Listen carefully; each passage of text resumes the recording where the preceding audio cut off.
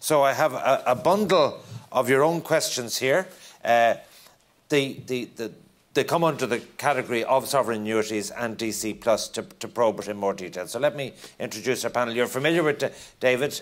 David, CEO of Irish Life Corporate Business, is our initial speaker. Lachlan is the gentleman nearest to him.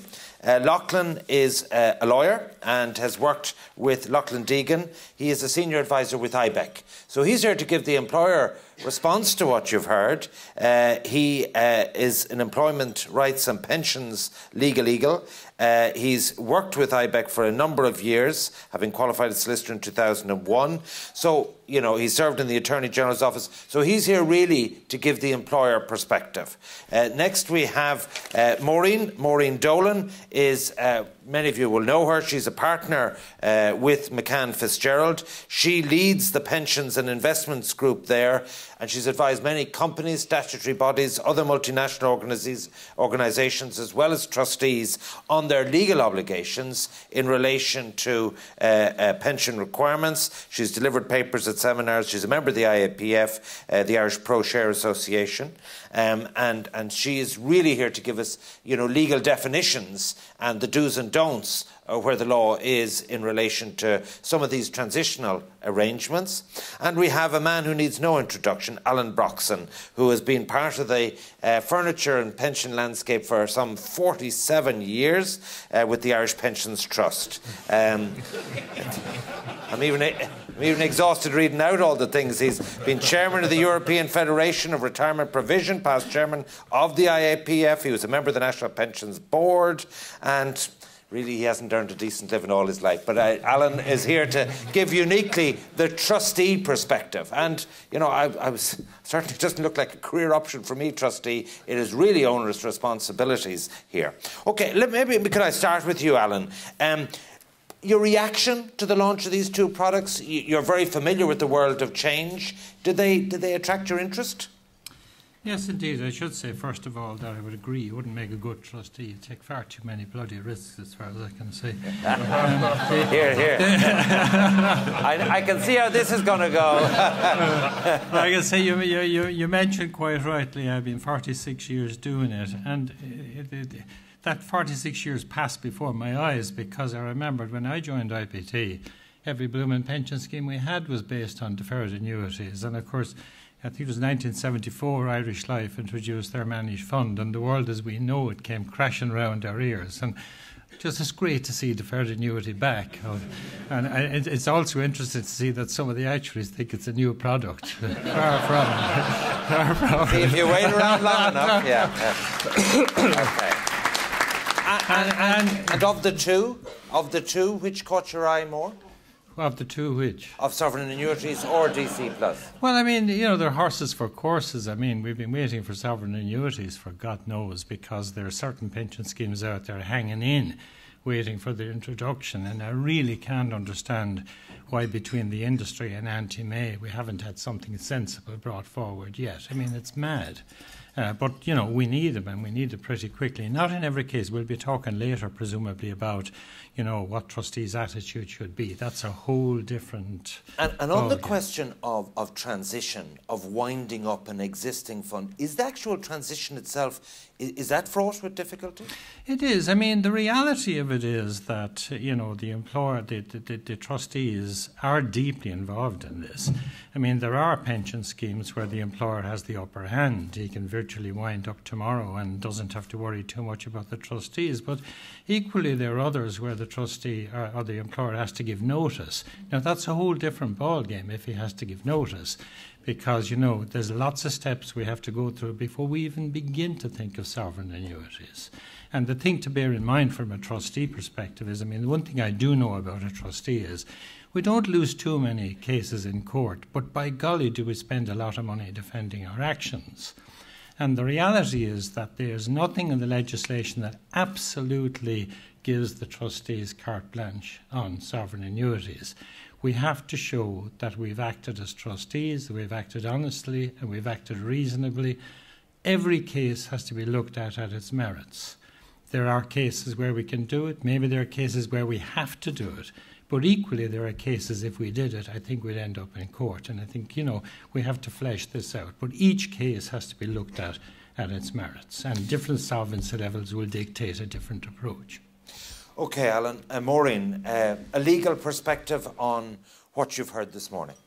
I think that they add two further elements to the discussions that have been going on.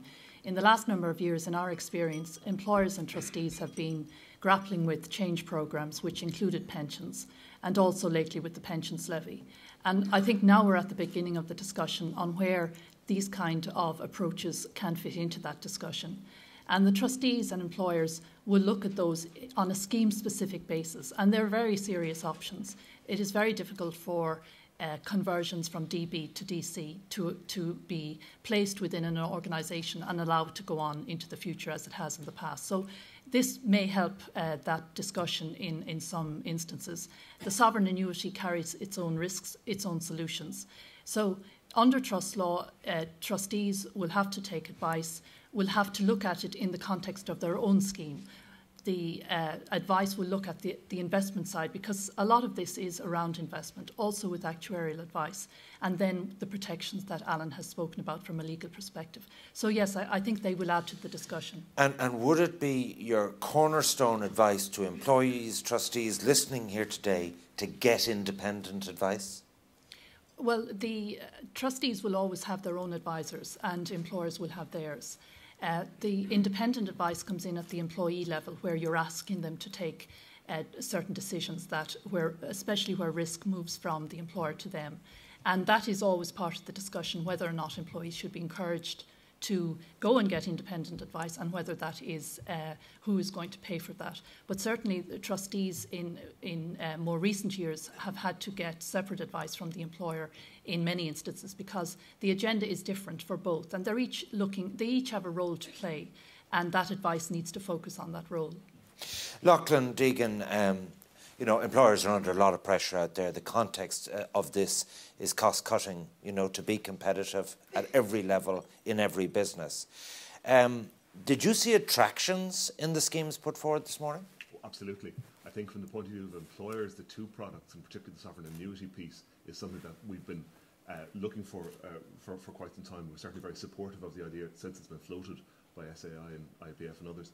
And we also always thought that the minimum funding standard shouldn't have been restored until sovereign annuity products were available, so that the schemes could assess that option in particular as one of the elements in the toolbox to solve problems that are there. Because we wouldn't just see it from the cost point of view, although that's a massive issue, obviously.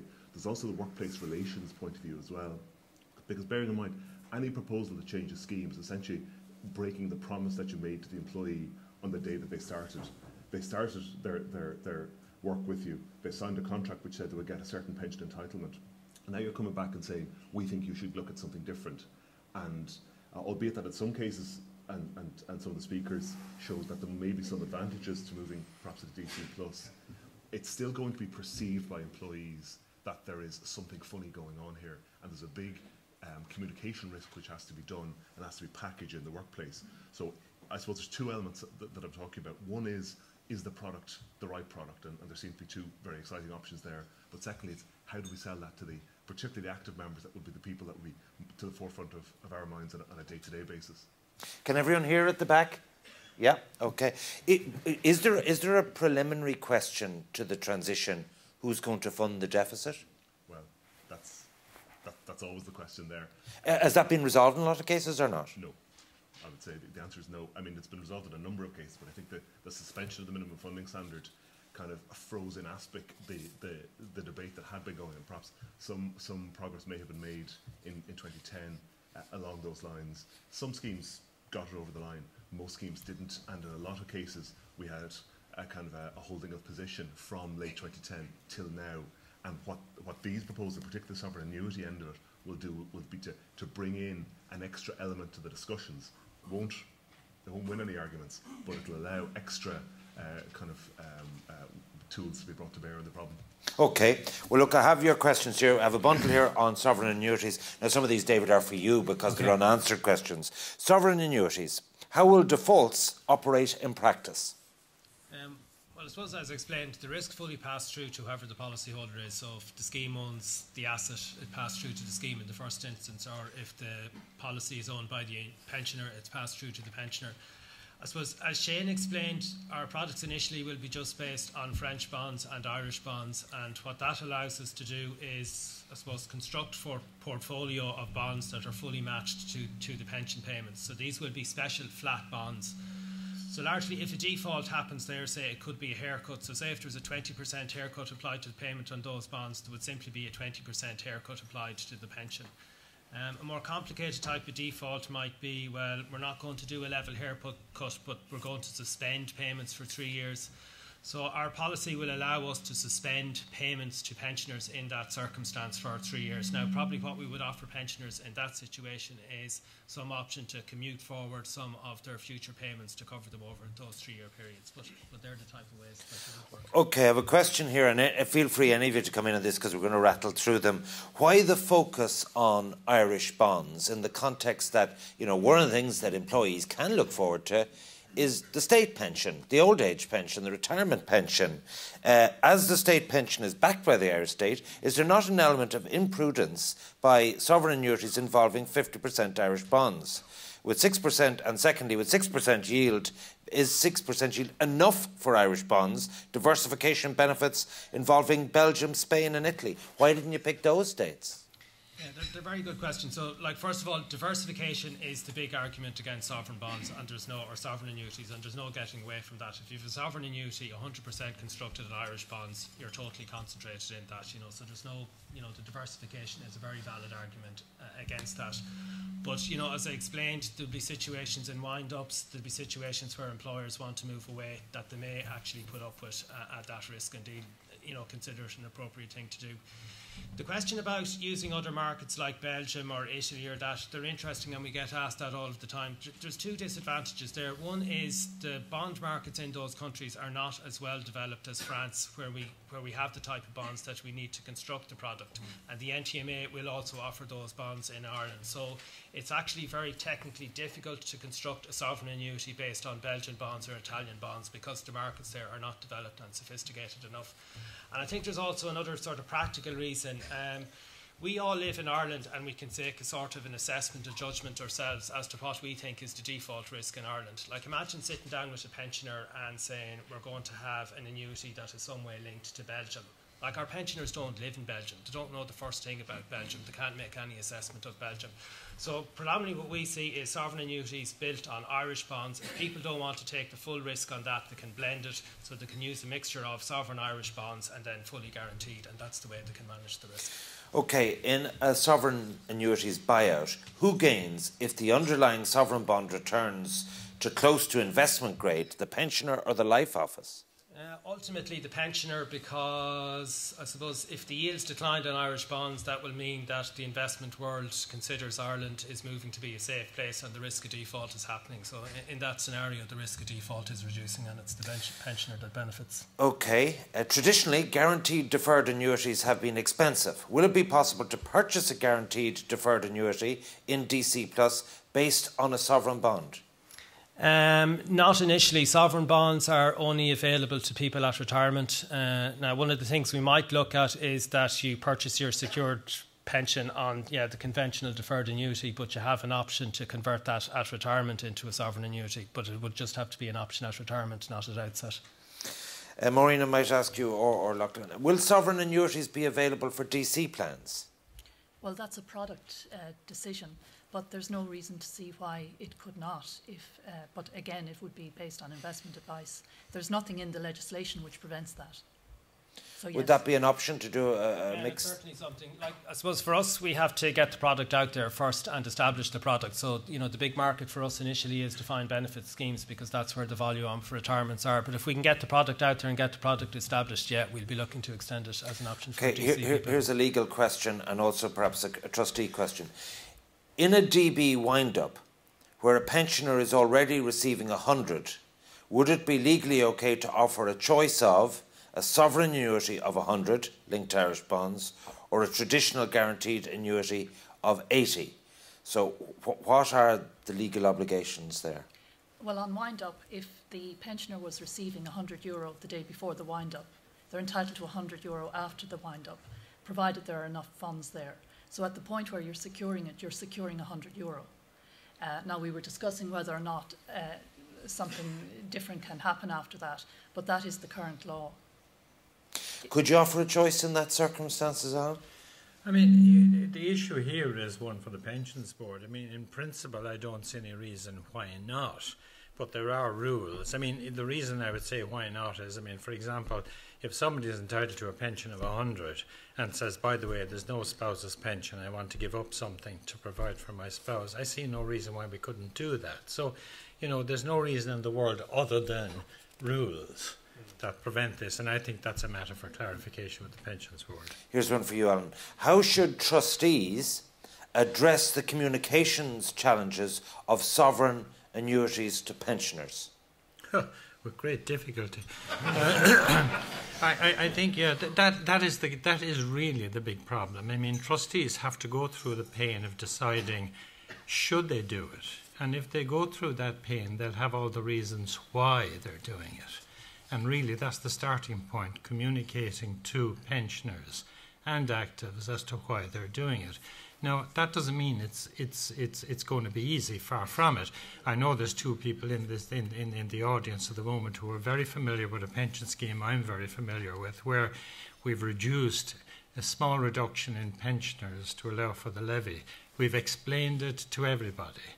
But the pensioners are out there protesting. That is the reality of it. So no matter how careful you are in what you're doing, it doesn't prevent one or other groups getting out there and making life difficult. But so be it. That's what trustees have to do. They have to go very carefully assess whether or not it should be done and very carefully explain why. Okay. What happens to, I'll put this as a legal question, Lachlan, maybe. Sure, the same communications challenges apply to the employer there, do they not? They do, and in some cases more so because it's the employer that's going to have to deal with the strike, for example, if the actives fall out, which are, and I was struck in Ian's presentation, he was talking about the level of knowledge of the three different people, and it's certainly Eddie that would be the one that you'd be most concerned about. Eddie, who's the kind of he's the guy with a few deaths. No, it was the lady who's oh yes, at 30k, not a senior executive, not well versed in what pensions are all about. I thought Ian's sentence captured it very well. She knows there's a problem with the pension scheme, but she doesn't fully understand the full extent of it. So she doesn't know the risk of things staying in the status quo. She doesn't maybe understand that the employer might have the power to wind it up ultimately. So she doesn't know about balances of powers, and she doesn't know about the full investments situation. But she does know there's a problem. And if you're trying to sell a change to Eddie and the cohort like her, what you need to do is communicate very, very thoroughly with her the full extent of the problem, and then communicate what the options for the solutions are. And again, while it's fundamentally going to be a decision with the trustees most of the time, the employer has to have a role in that, because ultimately it's the employer trying to minimise the cost that's driving a lot of the day-to-day. Okay, Maureen, a question for you here. Lots more questions. What happens to the secured pension if the member leaves the employment? Well, they leave a deferred pension in the scheme. And as I understand it, if they take early payment of it, you're saying that it is of a reduced amount, but otherwise it stays there as a deferred pension until they get to retirement age. Now, it wasn't clarified whether they can transfer values out, but presumably if they can take early payment, they can take transfer values. It's backed by a secure pension fund, so you could take a transfer value of it, or you could transfer it in its form into a personal retirement bond, or as Enda mentioned, even for someone who's closer to retirement, they may be able to transfer it or carry it through into an AMRF or an ARF, so it's portable.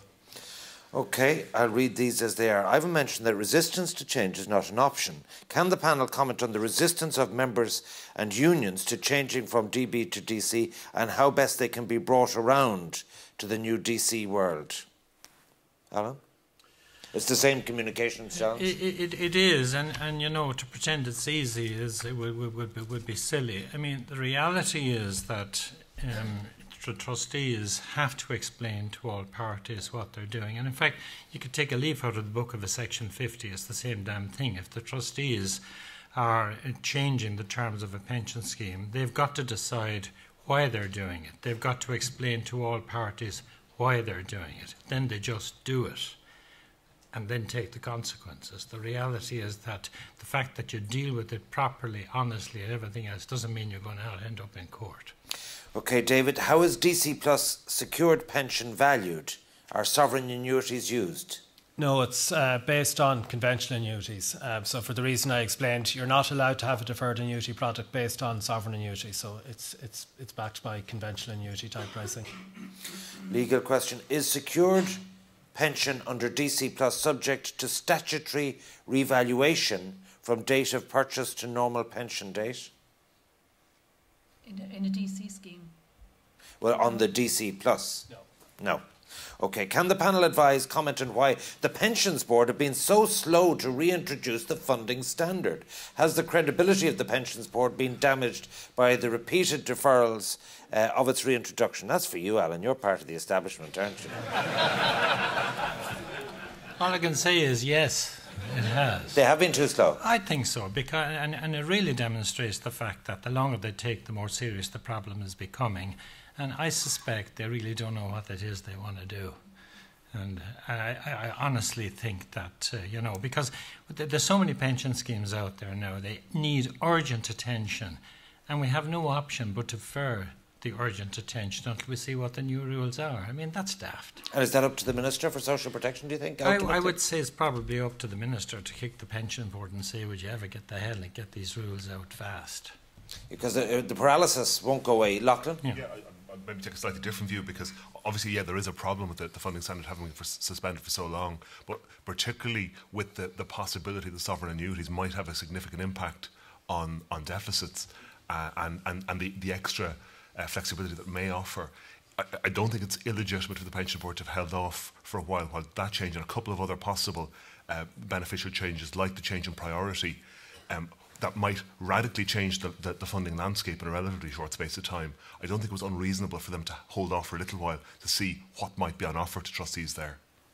Okay, here's one for you, David. Can you please speak about fees in DC schemes? It seems to me that in Ireland fees are very high and it is a punitive impact on member schemes. That's from Brian Carr. Thanks for that, Brian. Yeah, thanks for that, Brian. Yeah, I suppose I had a good go on the TV on this a while ago. I suppose everybody would like fees to be lower, but I suppose the one thing, if you look at the data, and I think it's amazing for a small country like Ireland, is that the fees in our defined contribution schemes benchmark very well with those in other countries. So these are much larger economies like the UK, the US and Australia. So for me, standing up here, like obviously we're a provider, but we think the work we do for the fees we charge is very, very good. Okay, surprise, surprise. And DC Plus. Is this option, and this is one for you, David, is DC Plus, is this option only open to the wind-up of DB schemes? If so, why? Particularly as DB schemes have option to choose deferred annuity option or go with DC? No, it's not restricted to wind-up, so it could be accessed on a broader basis. And even it could be accessed by defined contribution schemes, like it need not necessarily be restricted to defined benefit schemes. Okay, here's a sort of broader question. Should the whole area of pensions between public and private be brought to a level of fairness now that DB is dead effectively? And should this be our industry focus now that the threshold is likely to reduce to 1.5 million? That's more of a political question. Anyone like to take it? I'd certainly offer a view on two elements there, because that's the second time we've had this notion that DB is definitely dead. I think it's a little bit too early to pronounce DB dead. There's hundreds of thousands of DB members still out there, and while obviously in the future it's going to be a much smaller segment of the pension market, it isn't necessarily the case that it's dead everywhere. So I wouldn't premise our actions on the assumption that DB is dead. But on the second branch, there is absolutely no doubt that all these changes are putting in a really stark relief the difference between public sector and private sector pensions, and the vastly more valuable promise that public sector workers get than private sector workers. And there is an equity issue and there's a real sustainability issue. And while obviously the government has made some really positive steps, particularly moving towards career averaging for new entrants, that's not going to have an impact for the next 30 years. The crisis is now, the accrued liabilities are enormous, and there are steps the government could take now to make the system more equitable, including shifting to career averaging for future accruals for serving public servants. So that is a practical step which would be fair, which would be in line with the kind of changes that are happening in the private sector and would have a big impact on the cost in the future. Just there was something came up earlier, and I had this question prepared. I just want to put it to maybe Maureen or Alan. The issue of a contingent asset was mentioned this morning. So, David, maybe you'd explain this idea of an employer setting up an escrow account to provide comfort to a pension scheme and its trustees. Yeah, I suppose like the basic concept is there's comfort given in some way. So, obviously money has to be ring fenced in some way.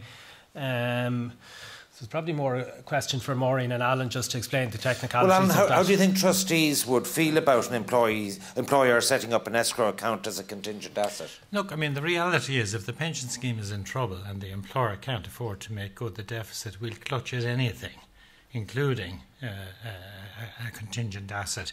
But it's never, totally easy. I mean, we've found in many cases where the employer is in trouble, when we look at an asset, we find that the bank has a first charge anyway, so it's no bloody use. The second thing to find out is if you're winding up a pension fund, and that seems to be the focus in a lot of cases, let's get out from under our DB and go to DC. Well, if you wind up the DB, by definition the trustees cease to exist. So by definition the trustees are no longer involved. And if the property has to be held in escrow, there has to be an escrow trustee. Or, as sometimes has happened, the employer has made a promise which is backed by the security on the asset. So, I mean, the short answer is, look, with pension schemes in trouble, anything that helps should be availed. Any legal issues arising from the contingent asset escrow account? Well, mainly that the trustees need a first charge on the assets, and many particularly domestic companies just do not have that kind of asset available. It's come up in funding proposals and funding plans where there have been contingent assets put in, but mostly by subsidiaries of international companies, and not very frequently in the last few years. For that very reason, the assets just are not there. David, why not just buy sovereign bonds instead of sovereign annuities? Yeah, certainly that will be an option for schemes, particularly larger schemes, and you can, benefit from a lot of the same relief that you get with sovereign annuities. I suppose sovereign annuities are probably more of an end solution, so they're for schemes that want to exit out of defined benefit. I think for larger schemes that just want to get relief but continue to run their defined benefit scheme, the sovereign bonds would be maybe well more attractive. Is it unfortunate that the launch of this will probably coincide with the referendum? Possibly. Certainly a no to the referendum would be bad for this product. But I suppose we've been working on this product for over a year. Not that long ago, Irish bond yields were 14%. So it is just amazing how much the country has moved on in a short period of time. And certainly if there's a yes vote to the referendum, I think that's going to be another huge step forward for the country.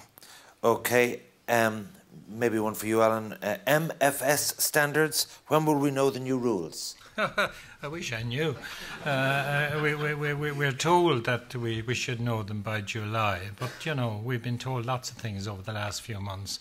We've been told to expect lots of things, and every deadline has been met. So I'm really not too optimistic at this point. Anyone else want to take that? Do they have any inside track of IBEC? Usually are in the know, aren't they? We don't know more than anybody else, which is that the pension board hopes to introduce one in the next couple of months. Okay, any of you can take this. Section 50. In all the proposals discussed this morning, will a Section 50 only be required for the wind-up option? Maureen, does that make sense to you? Yep. Section 50 would usually be used in the context of a funding proposal for an ongoing defined benefit scheme. So you put basically a debt management plan around the scheme debt to say we can sustain this into the future on this basis, but we have to reduce benefits that are accrued and maybe guaranteed increases for pensioners. So it's part of the discussion on change programmes, sustainability of the scheme, and these other options that have been discussed today. Okay, question for you. Should the same company be allowed to advise both the employer and the employees and trustees?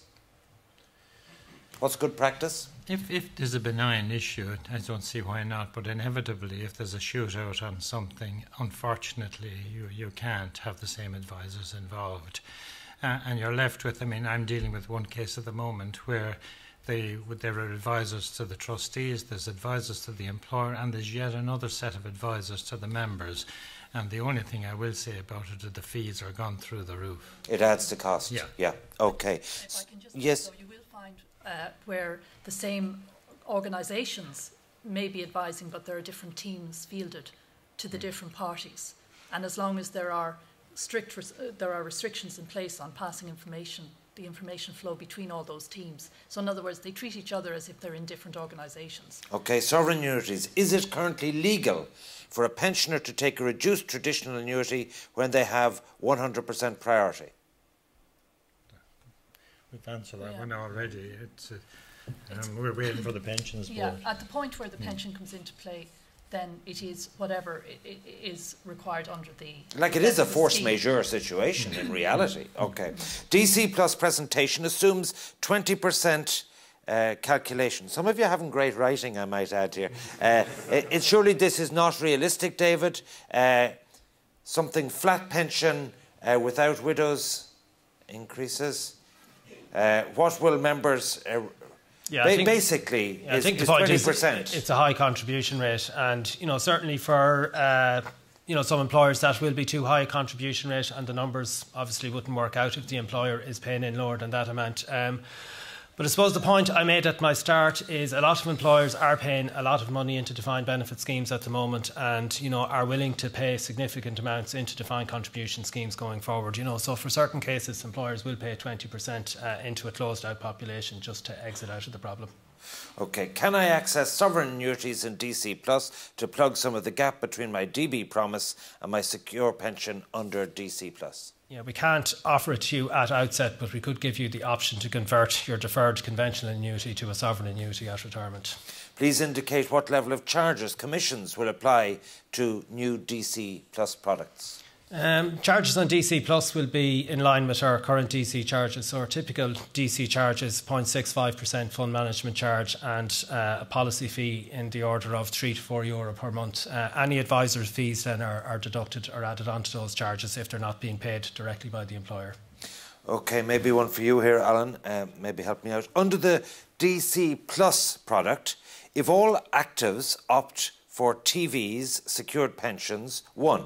What happens to the existing pensioners of the existing DB fund? 2. Will there be a large deficit to refund by the company to cover existing pensioners? Don't quite understand the question, but I think what he's saying is that, if you do wind up the pension plan and all the members opt to transfer money into the new product, what happens to the pensioners? Well, it makes no difference to the pensioners, because if you're winding it up, the pensioners have first priority anyway. And so they get for it. So the only issue for the trustees is, are they going to keep the pension fund open, or are they going to wind it up? I hazard a guess that if all the actives and deferreds are transferring and you're left with a pension fund with pensioners only, if you have enough money, as you would have to secure the annuities, you just buy them and wind it up, and they're secure insofar as it is possible, unless you're forced to use sovereign annuities.